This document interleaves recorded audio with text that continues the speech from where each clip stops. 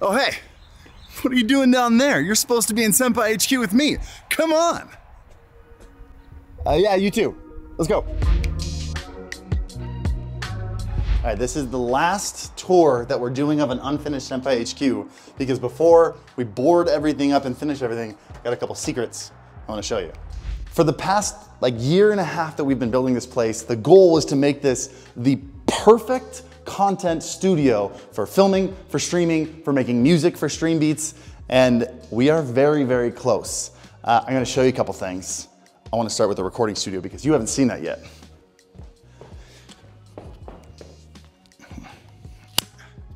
This is the beginnings of a world-class recording studio made specifically for us that all the premium music at StreamBeats is gonna be produced at.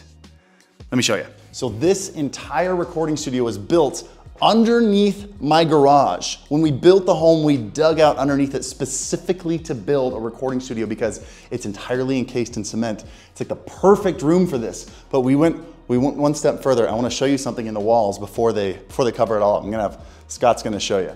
So on every single one of these walls, between the physical wall and the dry wall, there are these clamps called ISO clamps that are like rubber clamps that hold onto the framing that the drywall is mounted to. So there is zero vibration coming from the outside into here. It's completely, perfectly soundproof.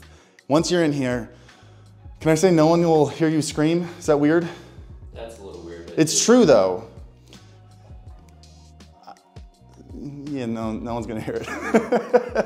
I didn't know where to go with that. But we also did one more thing in here that the designer had never done before. He's built recording studios like this. He's never built one made for streaming. And I added a couple extra things in here. Check this out. Okay. So check out those cables coming out of the wall. There's that one there that Scott's showing you. And then there's this one here inside the vocal booth. This is where people are gonna be singing. You got all these cables coming out right here. Those are usually just audio cables. So if you want to put on headphones or record vocals out here on the couch, you can do that. But we added one extra thing to both of those, which is an HDMI cable. Both HDMI cable in here and in the vocal booth, and even a couple more inside the walls, because we want to be able to live stream a lot of the process here. Or when we have maybe a super cool streamer come and work on a single with us, we want them to be able to stream. So we're gonna have cameras mounted and cameras placed all around the studio to be able to live stream the music process. It's gonna be really cool.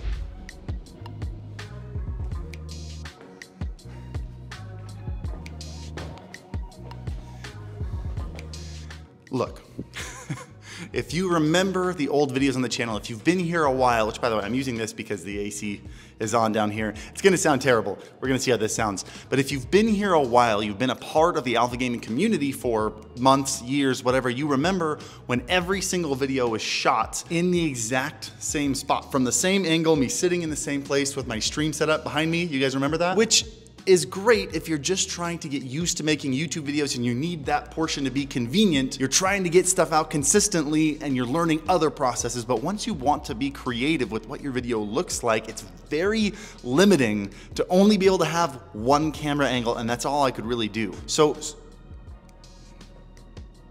it getting brighter in here? Oh, I think the sun just came out. I was like, that's weird, is someone down here? So anyway, when I started setting up my perfect YouTube studio, the entire goal behind it was that every single space here was a film set. If you're in the dedicated film area, which is where I'm sitting right now, we've got this wall of TVs, which is really cool. We've got this stone wall behind you. We've got this gray wall for color correction, or you can do what I'm doing and shoot down the entire way and see that whole set behind me, which is gonna look really cool. Or I can shoot from the gaming setup. It's gonna look clean and nice. Or I can shoot from the couch in the chill area where the gaming, the couch gaming, controller gaming stuff is. The point was to be able to give different videos or different sections of videos different feels, good variety to what we're shooting, while at the same time very much feeling like SenpaiHQ. And I think, I might be getting ahead of myself here. This could just turn out terrible.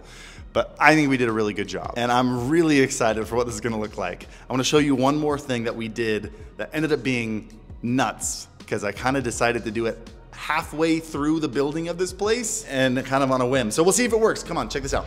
All right, when building this stream room, of course I wanted it to be a good creative space. That was top priority. But after that, I'm terrible at cable management. We're all terrible at cable management. You're bad at cable management. So we did something kind of weird. Let me just show you. So this is my stream room, and you'll probably notice there are an ungodly amount of holes in these walls. Because if I've learned anything, streamer setups evolve, and as you change things, you don't redo cable management. I wanted every single wire to be able to go from any point of the room to any other point of the room through the wall. So we put an insane amount of tubes in here. In fact, let me just show you. If I pull out a flashlight, see, there's one which goes